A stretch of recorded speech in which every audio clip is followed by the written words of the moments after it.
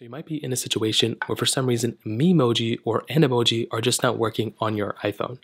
Now this can happen for a few different reasons.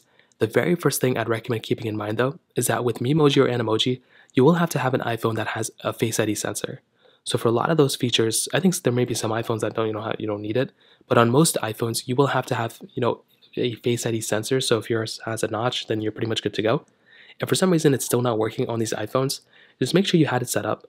So make your way over to your iMessage or whatever.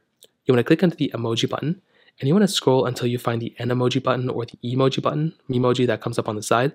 If for some reason it's not showing up or you're having issues with it, a thing that can sometimes happen is if you're texting somebody who's not on iMessage, the Memoji or Animoji stuff may not come up. So just kind of keep that in mind. But if you are showing up, like you can see the Memoji or Animoji stuff come up here, it can possibly happen because of an outdated iOS version. So what you're going to want to do here is you want to hop inside of your settings application.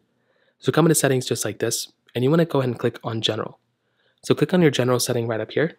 And what you're going to want to do here is you want to click software update. So at this point, all you're really going to have to do is basically update your iPhone.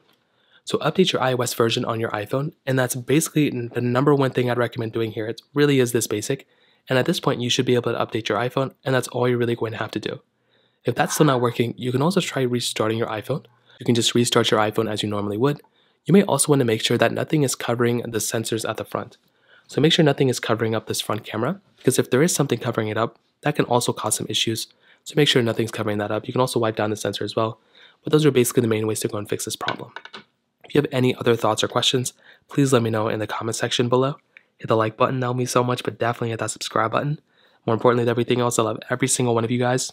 Hopefully I'll catch you guys in the next video.